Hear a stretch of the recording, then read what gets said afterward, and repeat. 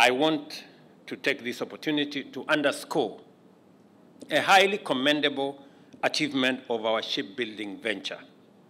Our collaboration with various partners has enabled Kenya to develop notable shipbuilding capacity. This has been accomplished under exceptional circumstances in that the project achieved significant saving of resources for the Exchequer.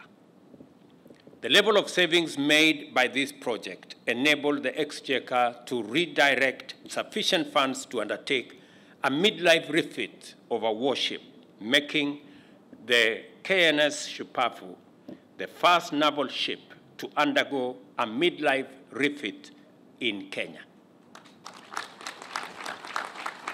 The technical capacity and efficiency of our shipbuilding is here for us to see.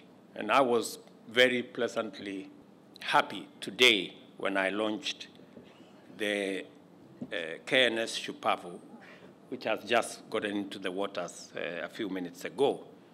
That was done with partners, and I want to thank Damen for being our reliable partners, but also the many men and women from Kenya who did a fabulous job.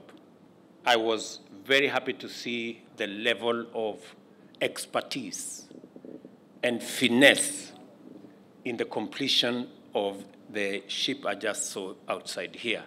In fact, I saw exactly the same thing when we went to Amsterdam.